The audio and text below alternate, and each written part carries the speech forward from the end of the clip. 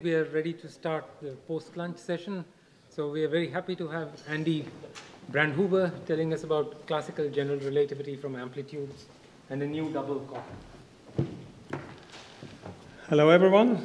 First of all, big thank you to the organizers to bring me here and to set up this fantastic meeting and also providing excellent weather. It's really only my second post-pandemic meeting in person, and yeah, it's beautiful to see people live, not on screens. So the title of the talk is Classical General Relativity from Amplitudes and a Novel Double Copy. I should also apologize, I'm probably the only, or someone, an oddball here, insisting on setting h bar to 0, all the others are doing quantum stuff. But still, I hope it will trigger some interest. Now, this is work that happened over the last 2 years, roughly, with Gang Chen, fantastic postdoc, Henrik Johansson, Gabriele Tarvaglinian, Konka Van, and 3 fantastic PhD students. And I chose to start my introductory motivational part with this iconic picture. I don't know if you remember the day when the first discovery of gravitational waves due to the collision of 2 black holes was announced. I still remember I was at the airport flying to skiing sometime in February. And it's really a fantastic area for new observational physics, and by now, of the order of 90 binary mergers have been detected by these 3 collaborations, which is a major success. And let's look a little bit on this picture here. It's maybe hard to see here, but you see that the bulk of the events here involves black holes that have masses of the order of 10 solar masses, usually relatively similar mass ratios, but there are also some events where neutron stars are involved, either 2 neutron stars producing a black hole or a neutron star and black hole collisions.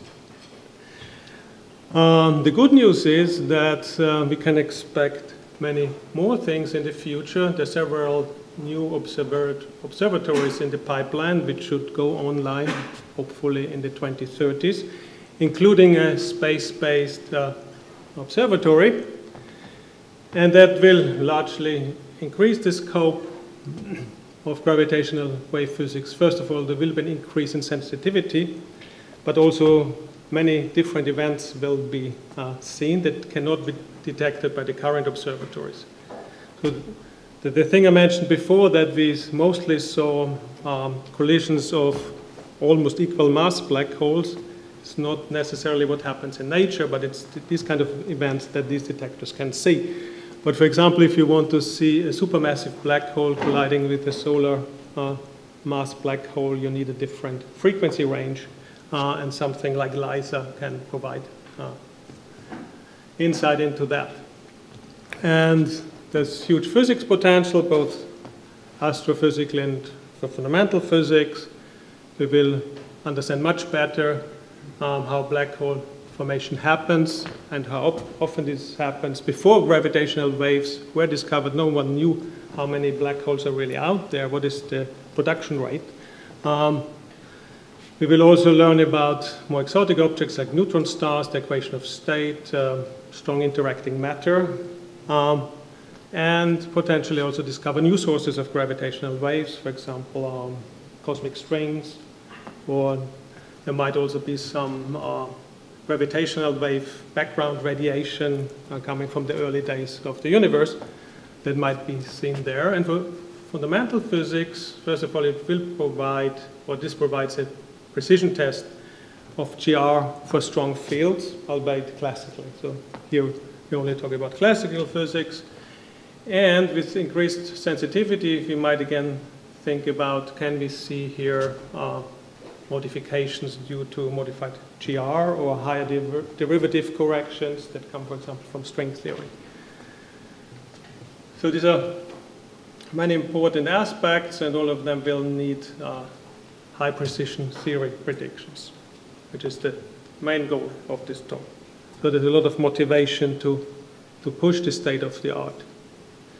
Now, I myself currently an amplitudologist, So you might wonder, how can amplitude technology help us with this problem? In amplitudes, we're used to solving such problems, scattering problems, like in particle colliders, where we use quantum field theory with h-bar finite. We do loops, which is related to the h-bar expansion. How can we relate this to here, where we really have a bound state problem? And we are only interested in solving the classical Einstein equations.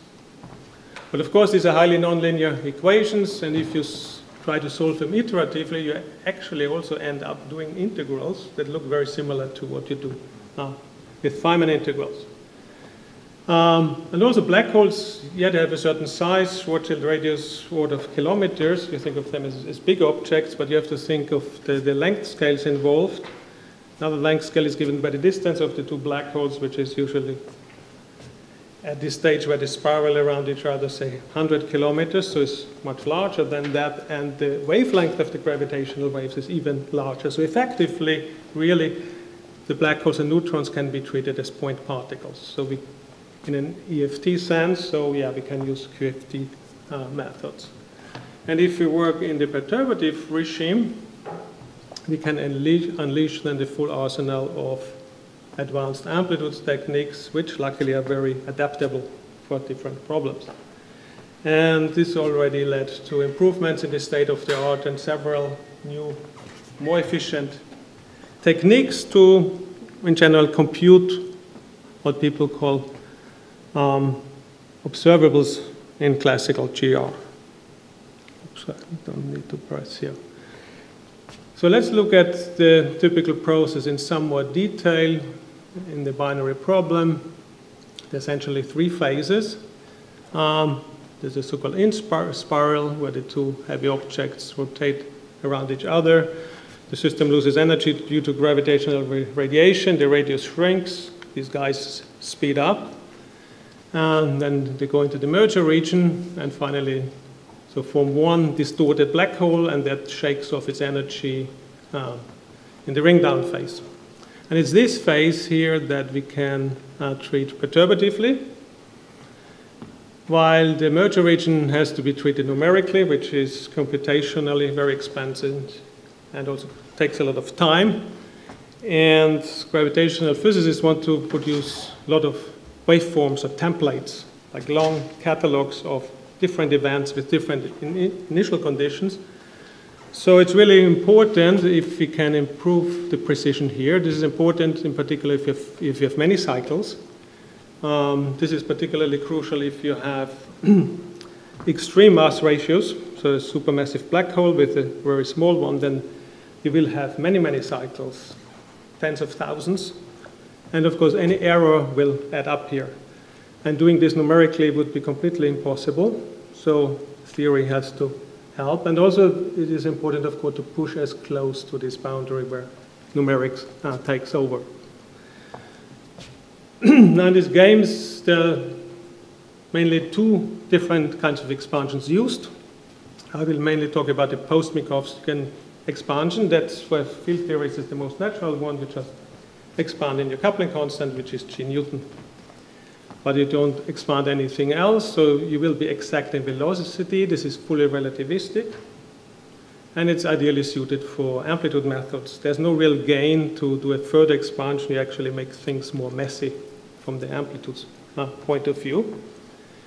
And if people talk about an NPM contribution, that n corresponds to n minus 1 loops. So 1 PM is tree level, 2 PM is 1 loop, and so forth.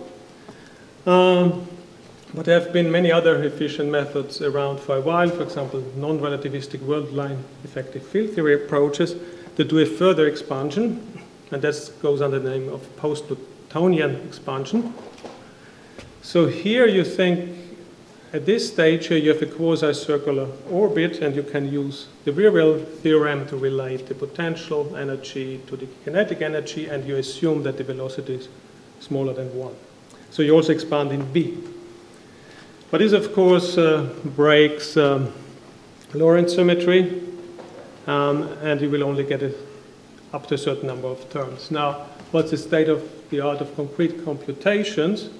So the horizontal lines correspond to different levels of the post-Minkowski expansion. And there we have currently reached the 3-loop level. Now this means always you go here to any order in V, while the Pn expansion goes in these diagonal lines and currently is at 6 Pn order. So this always has a limitation in how many powers of V you get, but it's a little bit ahead of the Pm expansion in terms of G, so it can already capture in principle G to the 6 and G to the 7 terms. Okay, this is all on the generalities.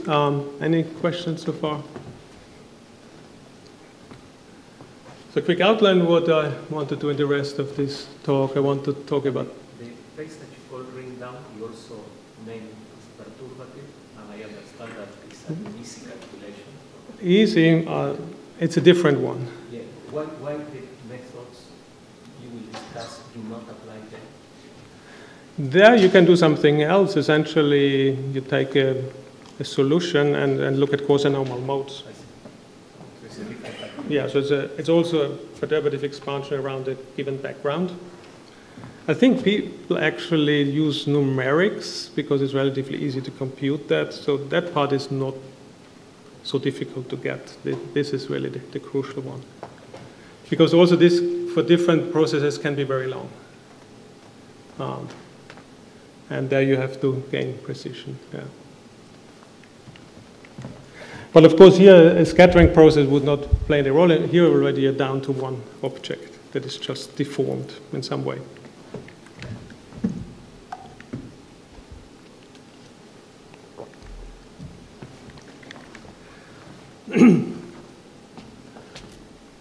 Now I want to tell you about how we can learn about binary dynamics from amplitudes. Particularly, we'll explain how we can take the classical limit, h bar to zero limit, which is more subtle than you might think. If you have worked for years or decades doing usual loops and quantum stuff, and suddenly you send h bar to 0, there's some unusual things happening. And as a warm-up, I will show you how from an amplitude we can find the effective potential or Hamiltonian, and in particular how we recover Newton's law.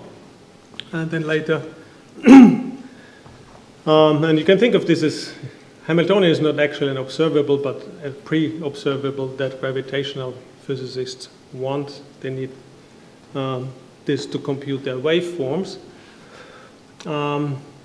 Here we'll discuss a closely related quantity, which is an actual observable, the scattering angle that two bodies experience up to 2 loops from this heavy mass effective theory, which we developed over the last 2 years. This is a more refined and efficient method.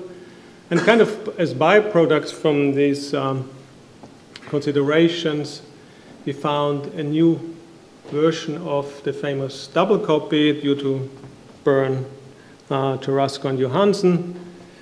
In a nutshell, this tells you, Yang-Mills is easy. Yang-Mills amplitudes can be computed quite easily. If you present them in the appropriate form, you can simply square them to get gravity amplitudes, which are notoriously difficult to get. And these are things we need for these computations.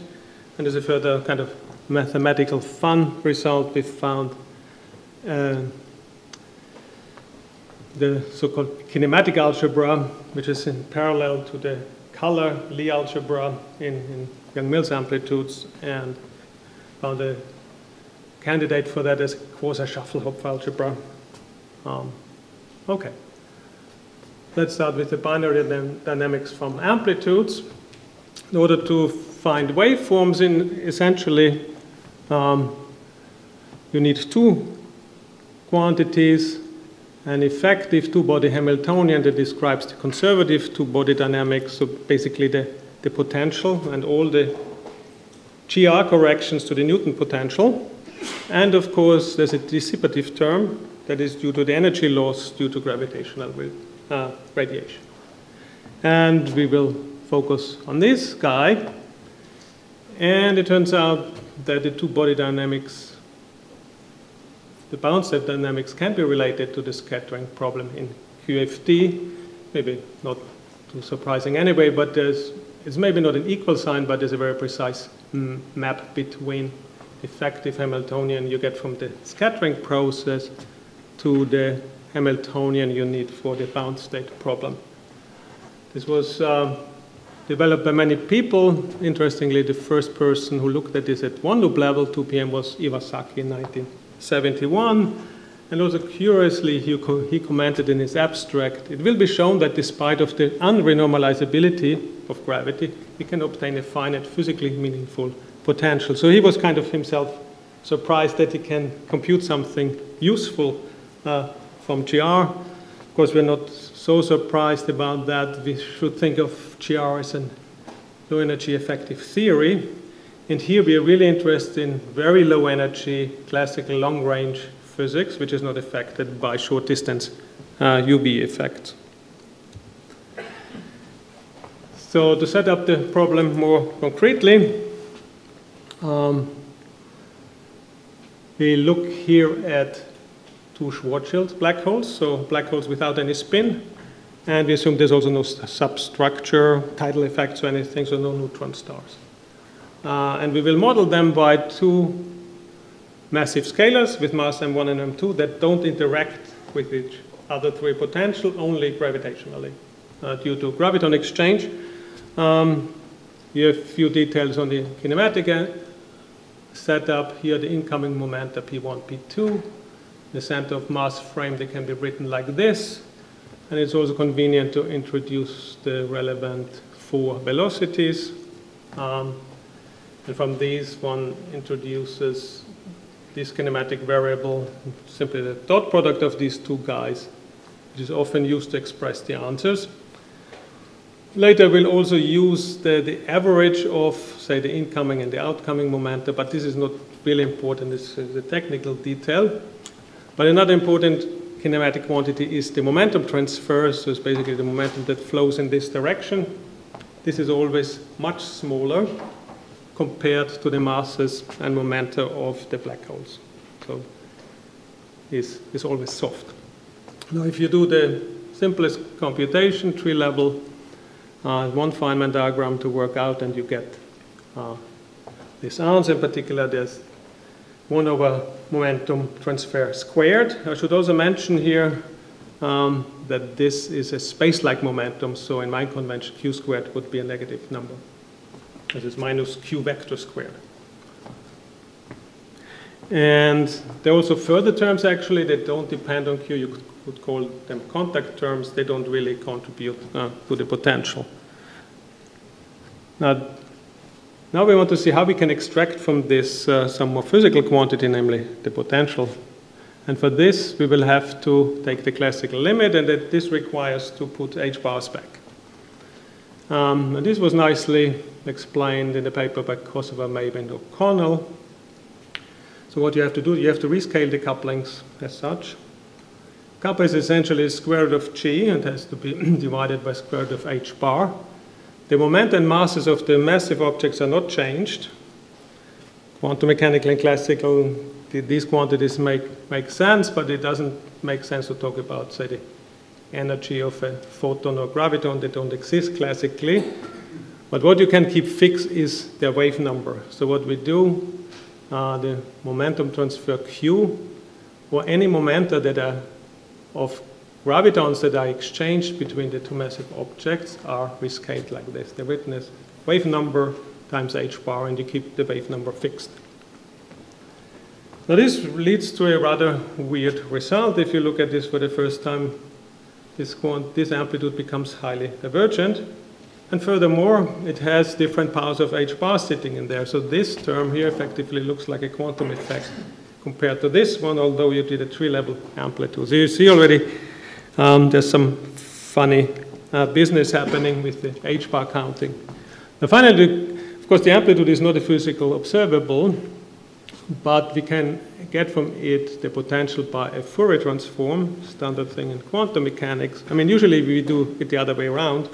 We have the interaction Hamiltonian, and to get from it the amplitude, you do some reverse of this Fourier transform.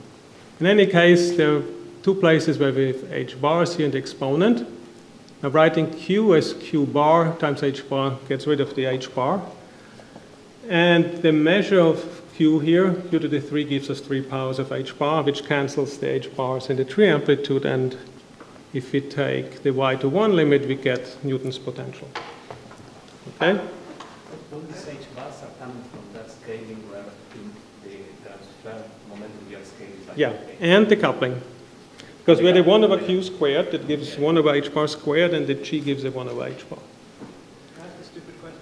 Yeah? Is this unique to the 3 plus 1 dimensions, or is it just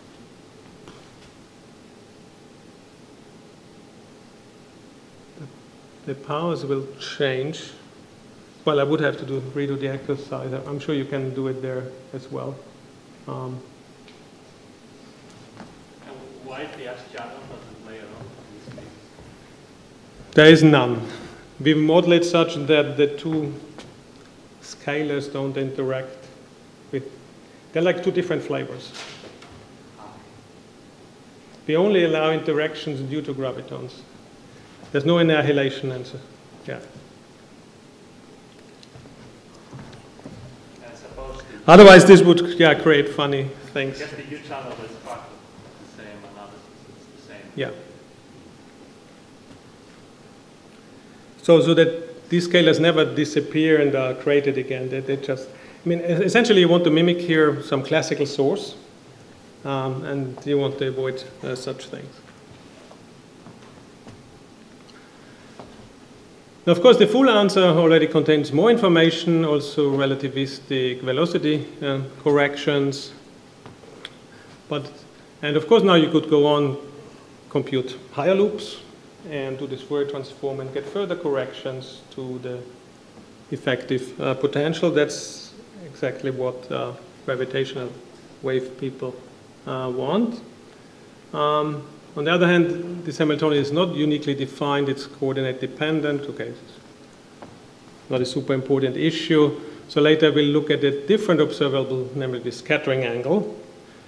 But it really contains the same information. Once you have the scattering angle, you can then reconstruct the Hamiltonian that gives you this scattering angle. It contains the same information.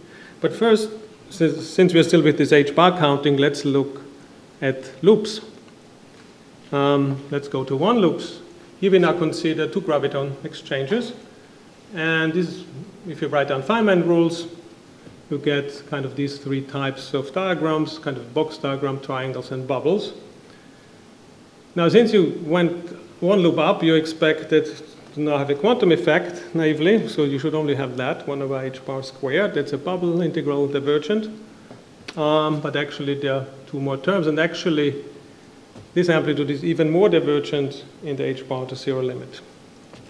So people call these often hyperclassical terms, and then there are things in between that have the right power to contribute classically. And the Q dependency is 1 over square root of minus Q squared, which after the Fourier transform gives you 1 over R squared. So this gives you 1 over R squared corrections to the potential compared to the leading 1 over R from Newton.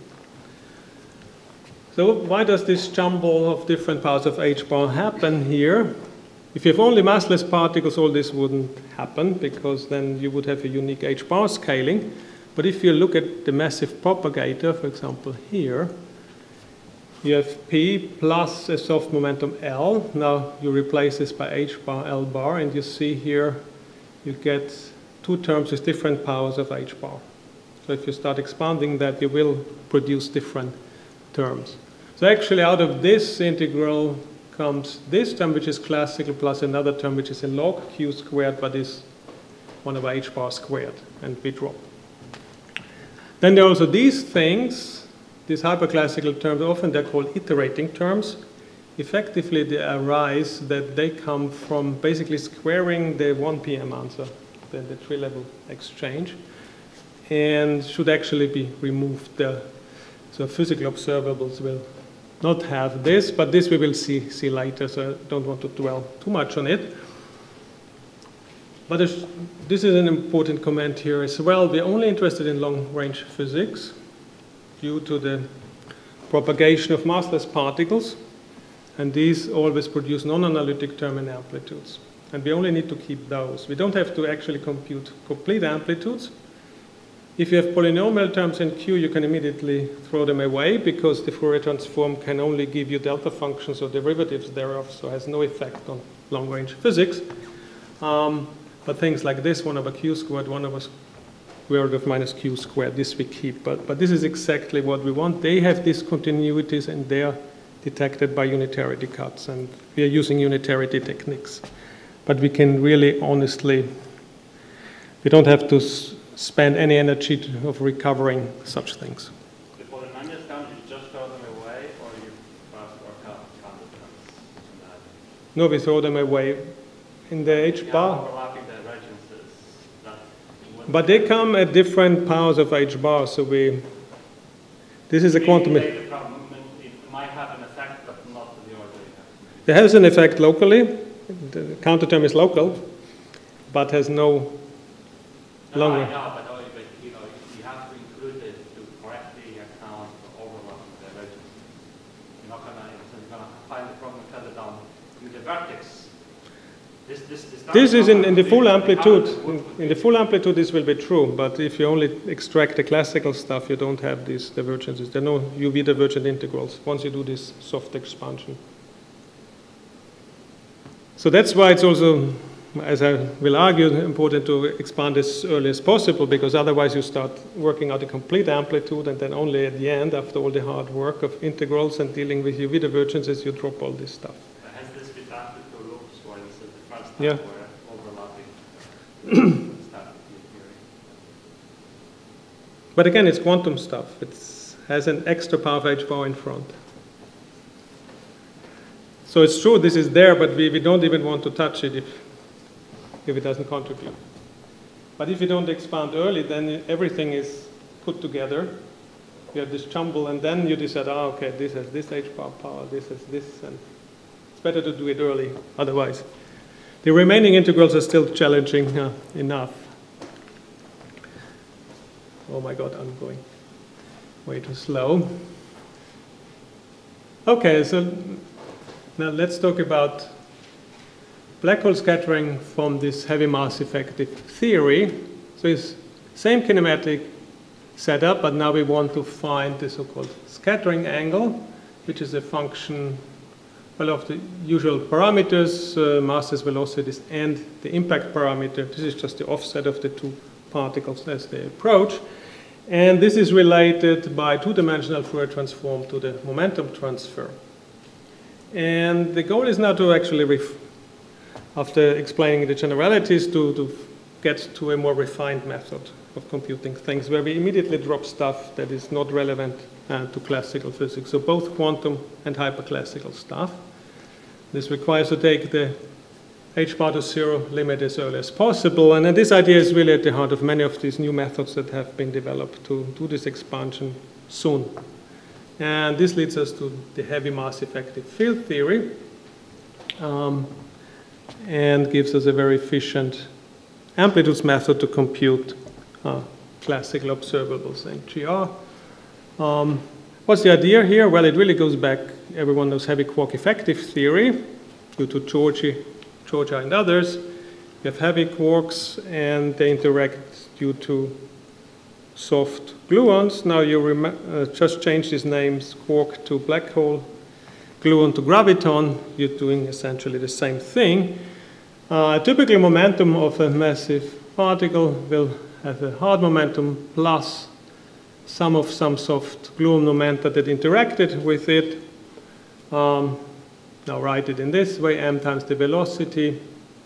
And in the heavy quark effective theory, you then come to a L over m over Q over m expansion, so you keep that number small.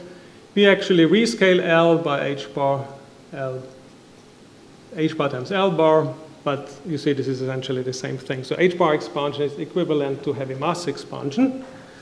However, what we don't have to do is to go very deep into this expansion. We're only interested in the classical contribution, so essentially keep the leading term or the right terms that contribute. And another important aspect is you have to also expand your massive propagators.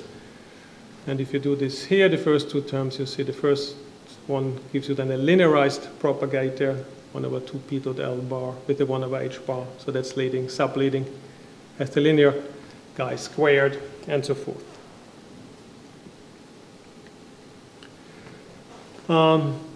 Otherwise, to then compute and integrate, we use the standard tools that we have in amplitudology, generalized unitarity, so we completely avoid Feynman rules, Lagrangians, and there's a long tool set of integration techniques, including differential equations and so forth, that can in particular be adapted to our problem here. So we actually don't do the full loop integration. We work in the so-called soft regions, but this is already obtained by doing this rescaling of the loop momentum L to h bar times L bar. So this basically gets, and then only keeping the right term. So this gets exactly rid of these UV divergences you Kostas was mentioning. Other important input in this unitarity cards are always 3 amplitudes. And a very important example of amplitudes here we need is those with 2 massive scalars and any number of gravitons. But we will also expand them, and that leads us to the so-called HEFT amplitudes and the HEFT expansion. As a byproduct, if I have time, but probably not, we also discovered a novel version of the color-kinematic duality for these HEFT amplitudes, which have some interesting properties. So a prototypical unitarity card diagram in this game looks as follows. We have here a unitarity card where we cut L plus 1 graviton propagators, so we put them all on shell. This means the blob up here is an 3 amplitude with 2 massive scalars and L plus 1 gravitons, and the same below. Then, so if you work on the card now, you do the state sums over all these legs, and then replace the on-shell delta functions with scalar propagators. So this gives an integrand that is not reproducing the full amplitude, but gives you those pieces that have discontinuities in the Q-squared channel. And that's the only thing we are really interested in. And there's also a symmetry factor. We have here L plus 1 identical particles.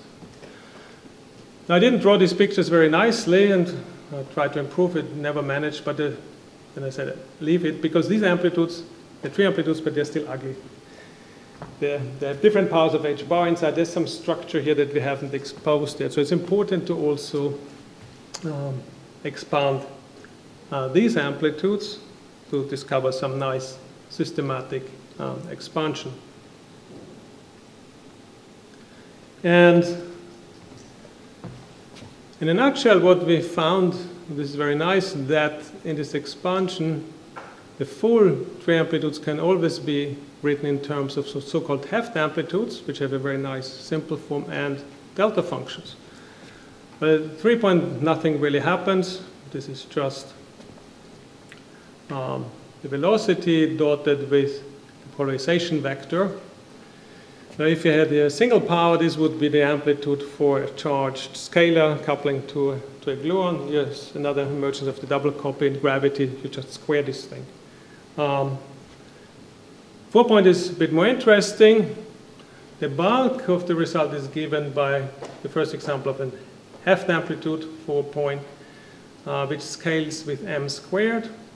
Has here massless propagators, some of these 2 graviton momenta.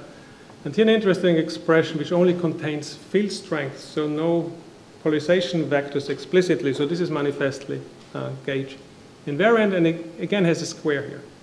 So if you do this in Yang-Mills, 2 gluons, 2 scalars, you would just remove the square. So again, example of this double copy structure, and here linear propagator.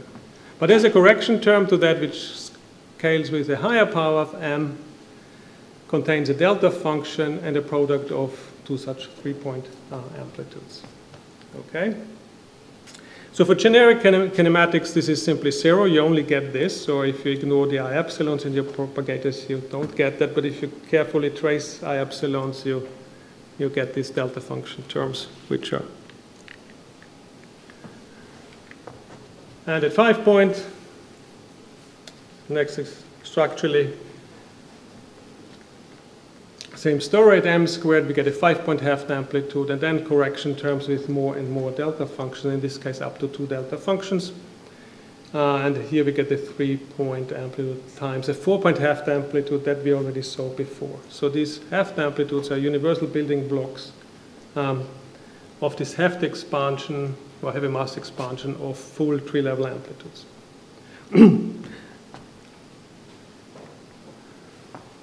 And now we can look at explicit loop computations, say at one loop.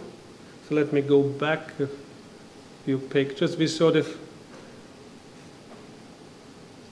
maybe another one. So here we will have 2 gravitons interexchanged. So we have a 4-point amplitude here and here. The expansion of that has 2 terms. And on the top and the bottom of the card, we have 2 terms. 2 times 2 is 4, so we indeed get 4 terms. Again, this box-type diagram, the hyperclassical contribution. These 2 diagrams that contribute classically, and the quantum correction, which we can drop. But these are not Feynman rules. These now involve these Heft amplitudes. So directly have a clean h-bar power. And that's reflected to a clean dependence on the mass. There's a distinct power of the masses in front. You mentioned the hyperclassical. Yeah, we come to that now. Sorry? What happens to the hyperclassical? That comes now. Because we still talk about amplitudes, they're not observables. Where do these go? This is related to an old story about iconel phase and so forth, where you try to write the amplitude as the exponential of some iconel phase. We call it Heft phase because it's slightly different. And from this phase, you can obtain the scattering angles by simply taking the derivative with respect to the angular momentum.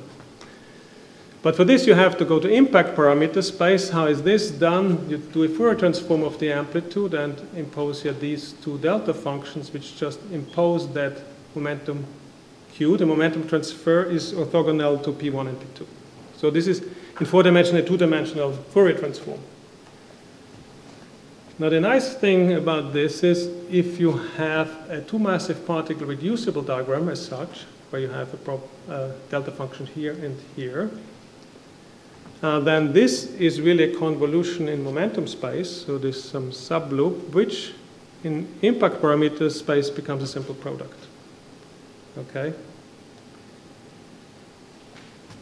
So now we can look at this case and actually do Cabot-Ortiz, if you know this famous paper where this scattering process was worked out, and the leading iconel approximations, only these 3-point vertices in one line.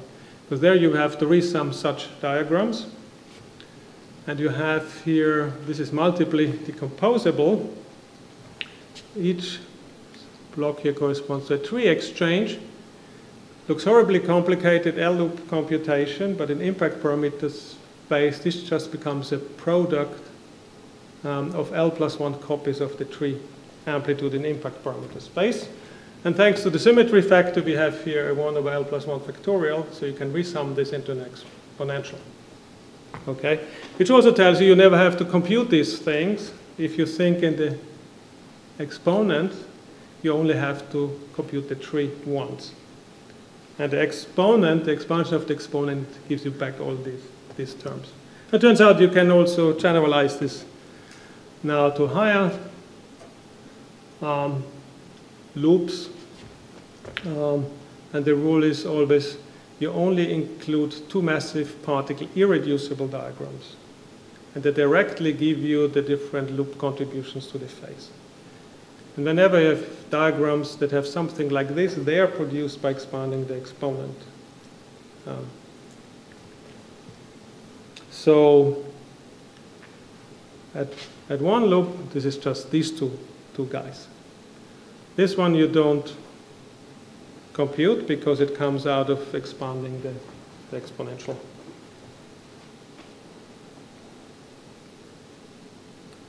Now, two loops, you get still a quite compact set of diagrams that you have to work out, which, due to historical reasons, have different names: probe limit, conservative, radiation reaction. Radiation reaction is here the situation where one of the lines emits a graviton, but it gets reabsorbed. So it's not really, it's radiation in some sense, but gets reabsorbed. So this still contributes to an elastic process. But the nice thing is, here we can isolate cleanly diagrams that we have to compute, and you don't have to compute anything else, and you don't have to throw anything away. So it's maximally efficient in this sense, and also these HEFT 3 amplitudes are quite compact. So this is all nice. So we can look at the final result up to 3 p.m. The first line is the 1 p.m. and 2 p.m. answer. And you see a two-loop order, things become a bit more complicated in terms of functions that appear, but it's not terribly bad. You have some square roots and some logs hiding inside our cosh. If you go to 3 loops, you also get elliptic functions and dialogues and so forth. And computation nicely agrees with results of others. How much time?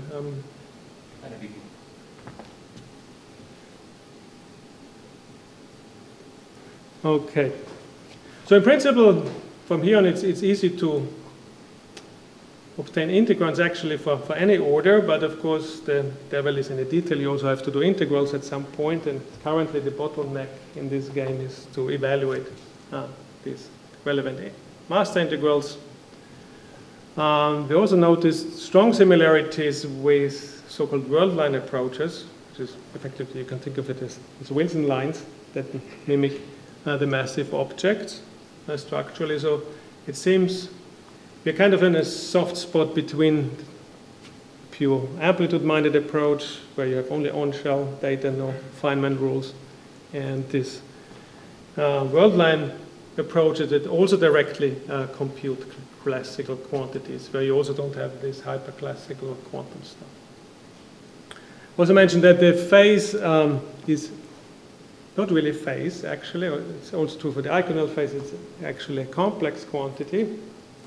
And it turns out that the imaginary part, so at 1 and 2 loops, this doesn't happen, but at 2 loops, you get an imaginary part corresponds to this diagram. And this is essentially, think of the optical theorem. This is like an amplitude squared, and the phase space integral done is like the total cross-section, where you also emit a graviton. So that already knows about radiation effects or dissipation in some sense, but this appears in the imaginary part.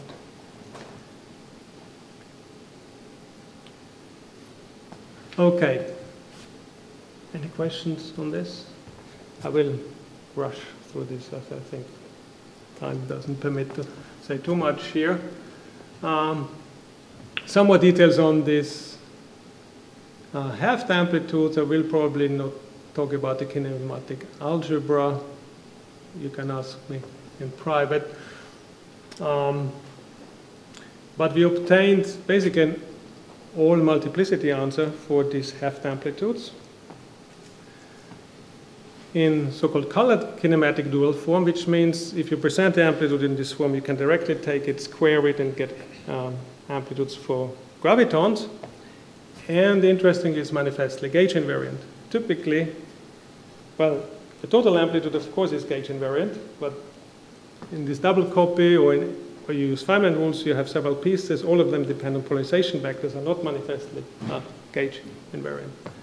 So that's quite remarkable, but it seems that this is possible at all is due to the fact that we have these two massive scalars. You have some off-shell, in some sense, particles, fully on-shell amplitudes with only gravitons or gluons. This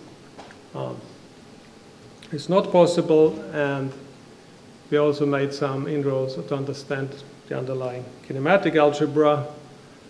Maybe I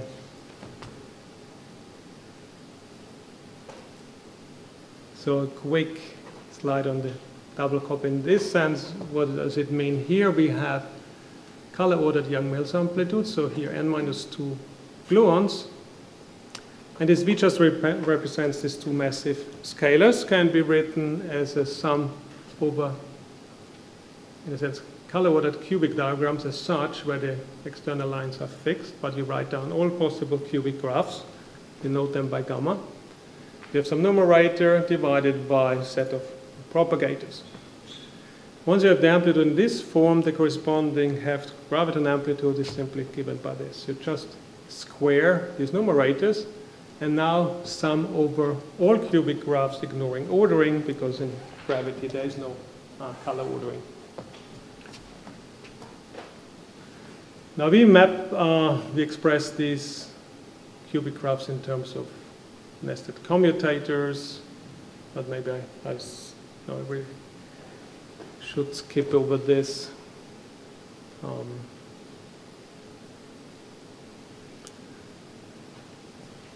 What we observed when we constructed these numerators leg by leg, that the number of terms follows a funny sequence. I don't know, some people might know what this sequence is. Anyone knows what this is? So these are the Fubini numbers. And so a general numerator is given as a sum over the details of this object is not important. We don't have time for that, but you sum here over a sum over ordered partitions of the set 2 to n-2 into our subsets.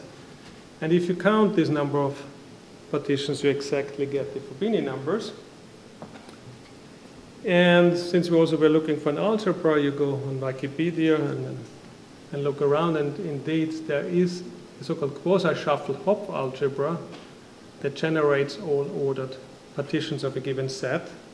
So exactly reproduces these Fubini numbers.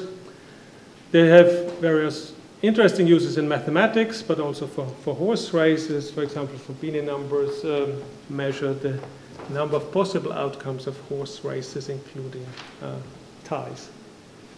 So if you have for two horses, there are 3 possible outcomes. Horse 1 comes first, horse 2 comes first, or they come together. If you have 3 horses, you already have 13 possible outcomes. These are some form of Bell numbers. Sorry? Some version of Bell numbers? Yes, yes. I mean, this is only a subset of connections. Because Inan brought up this is connected to webs, which he is playing with in QCD, and these Fubini numbers also show up. But it was funny that we had kind of constructed this thing, experimentally tested, found this number of terms, and then we could match it to some very abstract mathematical object. We still have to really work out the full implications of this Hopf algebra structure, but we understood now a few more things. For example, the co-product that exists in this Hopf algebra is related to the factorization of these numerators on poles of these massive propagators. What we don't yet have is an explicit realization of the generators that produce this algebra, something like differential operators or some such. Anyway, I'm at the end, and I will just leave the conclusions up there and shut up and answer your questions.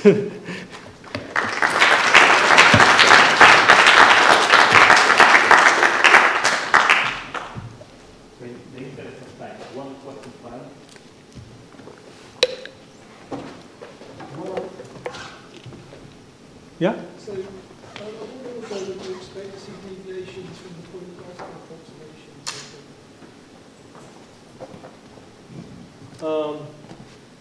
So this is so in the case of amplitudes, that's a bit more difficult. In the world-line formalism, you can add additional high derivative terms, interactions there. For example, this is what you do when you want to discuss tidal effects, like for neutron stars. but we also noticed that some of these world line corrections through field ray definitions can be mapped to higher derivative terms added to the Einstein-Hilbert action. So here's work is still needed.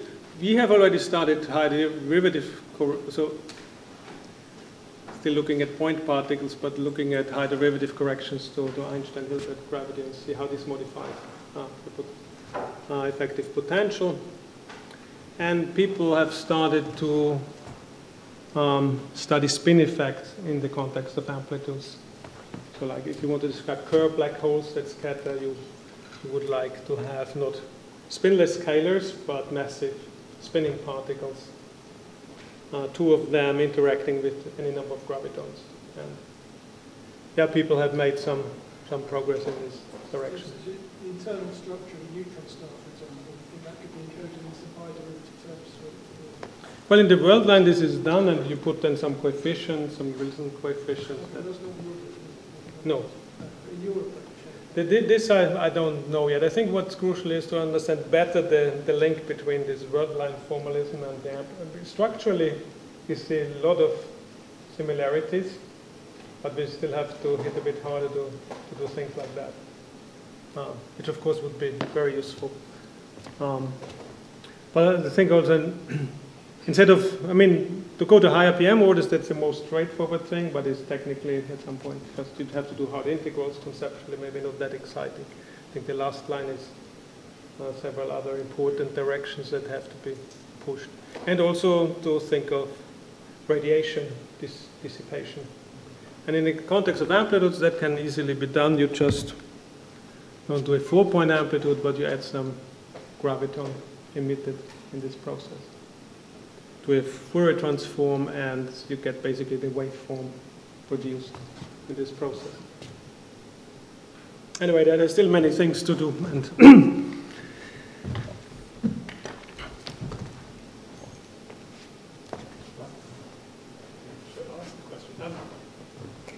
you apply these techniques to black holes collisions in curved space, like consider space or consider space? I think we're very bad in scattering things in curved space, and I wouldn't. But there maybe the world line approaches can be applied more readily. Amplitudes in curved backgrounds haven't been explored very much, so you don't have much in terms of input. But you would really have to think about curved spaces where the radius of curvature is comparable to the size of the system, right? Is this? I don't know if it's, I mean, conceptually it might be very interesting to do. Practically, I don't know if it's important.